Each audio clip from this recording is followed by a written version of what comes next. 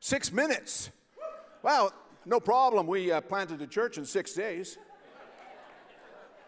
That's right. God made the whole earth, and so we're okay. You know, this organization is in the middle of a transition. It's a middle of a transition from the last 40 years to the next 40 years. We're looking forward to the next 40 years. And you know, if you look in the book of Elisha, when Elisha handed over the reins to Elisha, there was something recognizable that was recognized by the sons of the prophets. And you know, this is an organization that has something very unique about it. I mean, God is working all over the earth, but there's something unique about Victory churches. And you know, it's a special kind of a style that we have. It's a spirit that we have. And you know, when I came into this organization, it immediately gripped me. And it's not something that grips everyone. There is, I think, a faith in people, and God sees them. You know, when Elisha was in the cave, he was whining about the next generation. Well, he was whining about the present generation. But he was just whining. And you know what? God said, I'm going to take you and I'm going to show you the next generation. And that's what he did. And he found somebody with a kindred spirit.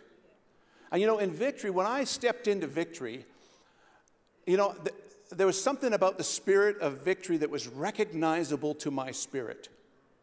And when Dr. Hazel got up one Sunday morning and said, we're going to start a bus ministry, that was speaking right to me. You know, Victory has a can-do kind of spirit, doesn't it? It really does. And you know, my spirit recognized that right away. And I really believe that that is the same spirit that is kind of drawing people in, has drawn people in for the last 40 years. It's going to draw people in for the next 40 years. We want can-do kind of people. They're going to do stuff. So it's a recognizable, you know, the second thing about Victory spirit and the Victory organization, it's transferable. It's transferable.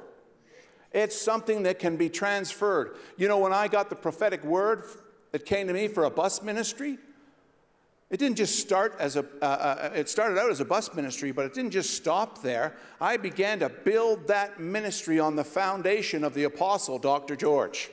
And it grew, and it grew, and it grew, and it went from a bus ministry to $10 million in facilities to help the homeless, serving over 200,000 meals a year, 80 rooms for the homeless, and just goes on and on. And you know what? It's not going to stop there.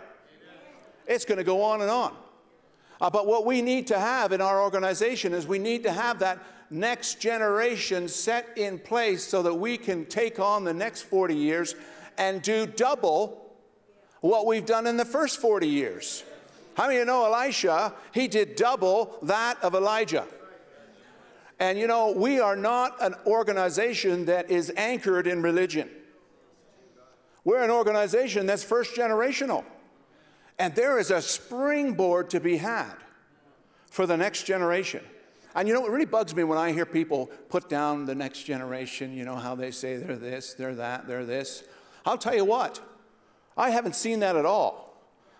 The Spirit of God that we're talking about that makes Victory recognizable, that generation recognizes that as much as we recognized it. Because it's not a natural thing, it's a spiritual thing. It's a spiritual thing. And the Holy Spirit is not giving up on this earth. He's still working on this earth. He's working on this earth just as much. As a matter of fact, you look back, I mean, Elisha was whining the same old story that we hear today. That was Elijah, but you know what? God brought him to Elijah. And so you know what? This is an organization that has something that's recognizable, it's transferable, and it's expandable. We can expand this because we are not fettered by so much of the other things that do in other religions and other organizations. We have an organization that's on the cutting edge. It has a can-do kind of spirit. And you know, I'm excited about what's going to happen in the future. More than ever. Why wouldn't I be? Look what's happened in the last 40 years. I mean, this is something to be excited about.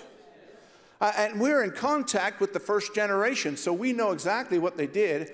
And we have a promise. Next generation, we have a promise to do double. And we got to claim it. We got to believe it.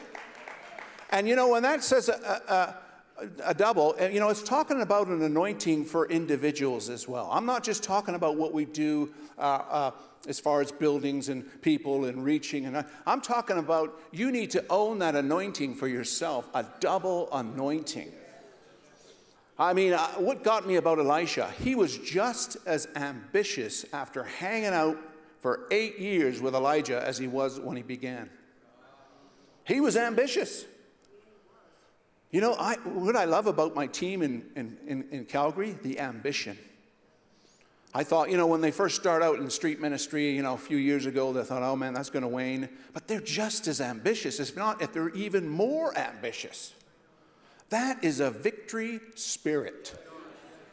It's a victory spirit, because the more you get into the things of God, the more you want the things of God. The more potential you see. Amen, I'm done.